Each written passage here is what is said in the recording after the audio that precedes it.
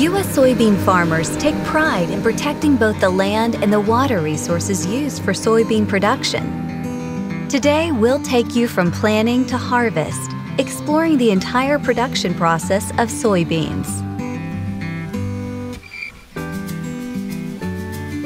On our farm, for a number of years, we have used biotechnology and GMO products. What they've given us is the ability to effectively continue to combat pest pressure as well as meet the demands of the consumer environment that exists today. Modern tools and technology allow farmers to make the most of the land and plant in areas that may not have produced well in the past. For the soybeans to thrive, they must be planted in healthy soil. Tilling prepares the soil for planting.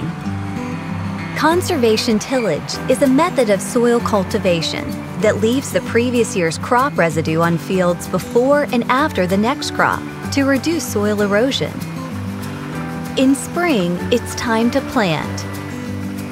For the next few months as the soybeans grow, farmers monitor their progress, ensuring the soybeans receive adequate nutrients, water, and are protected from pests.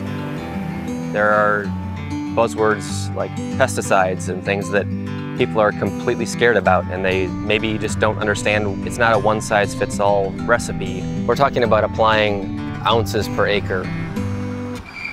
Advances in agricultural technology allow farmers to grow more food on less land and use pinpoint accuracy when applying fertilizer, water, and pesticides.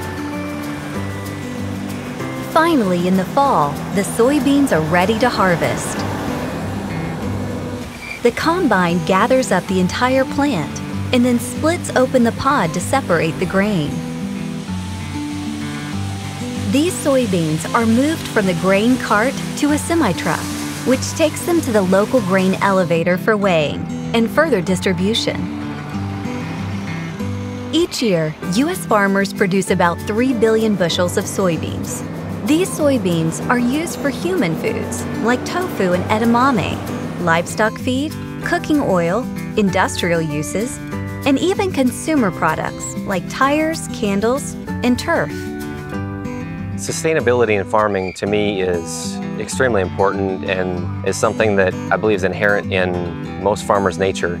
We try to do more with less and leave the ground in a better condition than we started it.